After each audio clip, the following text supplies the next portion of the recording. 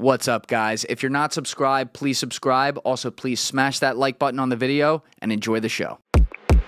I just got on like a flow. I rode a wave, and I rode like the perfect wave. Yes, I got kidnapped. I got held by Northern Valley Cartel for 21 days. Wait, what? Back up. There was this. If you want, let's take a coffee break, and we'll go back to the Northern Valley when I got held for 21 days. And also, I got held in Mexico. I almost got thrown into a pit of crocodiles. 100%. We'll be right back to talk about 21 days in fucking Northern Valley and crocodiles. All right, we are back from a little coffee break, and you left us with quite a little cliffhanger right there.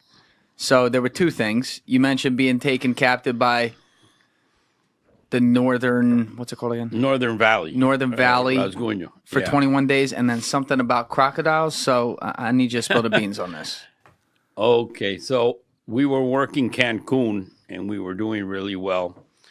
And I brought a relative, an aunt or distant relative, to handle some of the money over there. And she went kind of nuts, and she started talking some things that weren't true. And to make a long story short, it got back to Rasguño, and he wasn't too happy about it. When I got back to Colombia, my partner tells me, hey, you should leave to Europe. You should leave to like Mongolia. You should leave to somewhere, because this guy wants you, and he's going to come after you and pick you up. Says he doesn't have to do that. He's my friend. I'll go see him right now. I hopped on a plane, and I went to talk to him. And I explained to him that, that was not true. He had said that, I was talking about, she had said that I was skimming off the top, that I was talking bad about him, that I was acting like the boss of Cancun, and none of that was true. Needless, still, he said, well, until this gets clarified, you're staying here. So they kept me there for 21 days. The funny thing is that, at first I was in an apartment, and I was handcuffed to a bed, to a steel bed that was nailed to the floor, and then I was taken to a farm with a pool. You're taken to a farm with a pool? Yeah, and simply they said, listen, we're not going to keep you in that apartment. Things got to get cleared up. But, you're more free here. You can just sit around the pool, read. We'll get you some books, whatever. But if you try to leave, they're not going to kill you. The order is not to kill you for now. But they will shoot you in the leg, and then we will take out that bullet. And the one that's going to take out the bullet is me, and there's no anesthesia. So we would, and the guy that was saying this to me wanted me dead, because he was kind of jealous that I had a good relationship with his boss. So I stayed there for a while, and then while I stayed there, I got kind of bored, and then I told the bodyguards that were taking care of me, let's go get some pizza, man. I'm sick and tired of having rice and beans all day. And I convinced them. They took me to get pizza. I'm a guy that's kidnapped, and you're not supposed to go out and get pizza. I convinced these guys to take me to go get pizza, and when we came back, sure enough, Rasguño finds out, you son of a bitch, what do you think this is, a holiday camp going out to get pizza? So the bodyguards were more scared than I was, because they thought they were going to get whacked for taking me out to get pizza. Then I told them, you know what? I don't have a driver's license. Since we're not doing anything, I'd like to take this opportunity to go get a driver's license. And they look at me and says, let me tell you something. We don't know if you may be going through a crisis, because I know you know that everybody that's been here has not left alive. And, just to be on the level with you, one of us is going to have to do it. None of us want to do it. You are a very nice guy. You are different than everybody else that's come through this situation. And we've already drawn straws as to who's going to do it. You don't know who it is, and we won't tell you, but nobody's happy about it. And it's going to happen fast. You won't even know it's coming. But dead people don't drive. So why you want a driver's license when,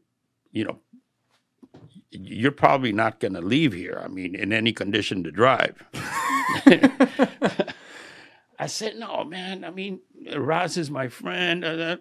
I convinced him to get me a driver's license. We went to get the driver's. He says, who the fuck? He found out. I own the driver's license place. I own the pizza place. I own the phone. I own everything in this town. I know everything. He was pissed. Well, the bottom line is that things got cleared up. I paid, we settled accounts because whenever you're working with somebody, you have 300 kilos on this route, 200 kilos, this. But we settled accounts, paid out for almost $5 million, settled accounts, and I was let go. They told me, you can leave. You're good. Yeah. But most people don't get let go. You weren't afraid during this? I tell you the truth, when they told me I couldn't leave and they put me in the car, I remember I was in the passenger seat. We were going through El Valle del Cauca, which is a lot of sugar land. And I was just looking out. I was like, my mind was in limbo. Behind me was El Sargento Suarez, and behind me was Chorizo, a hitman that they had. And I knew them both. And, I don't know what to tell you. I was like, I wasn't mad. I wasn't screaming. I wasn't this. I wasn't that. I was just like blank. My life was blank. And my wife was 7 months pregnant. And yes, I did think, somehow or the other, I never really thought that I was not going to make it. Because I don't know what it would be to think that you're not going to make it, to know that you're going to die. I was very worried, but I knew in my heart of hearts that Rasguño was not going to kill me because he was my friend.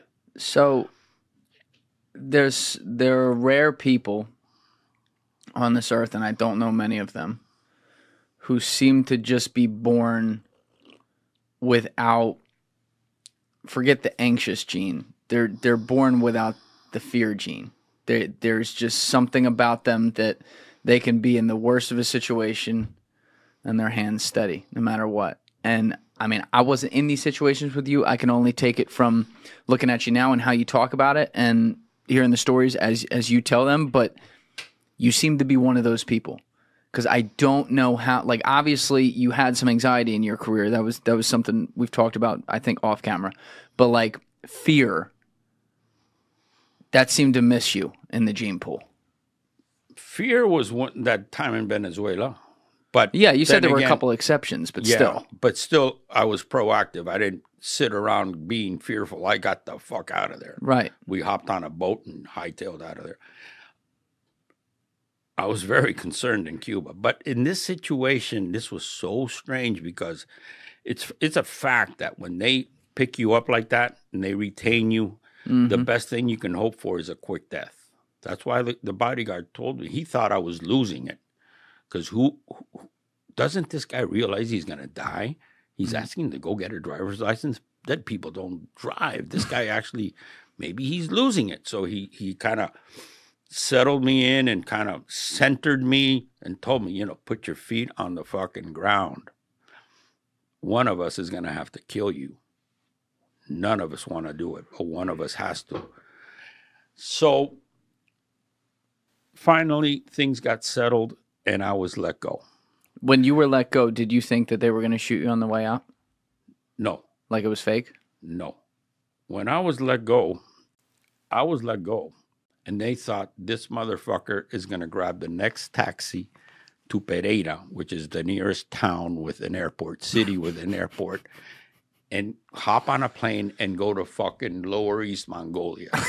You know what I did? I got on a taxi and I went to Rasguño's hotel and I checked in.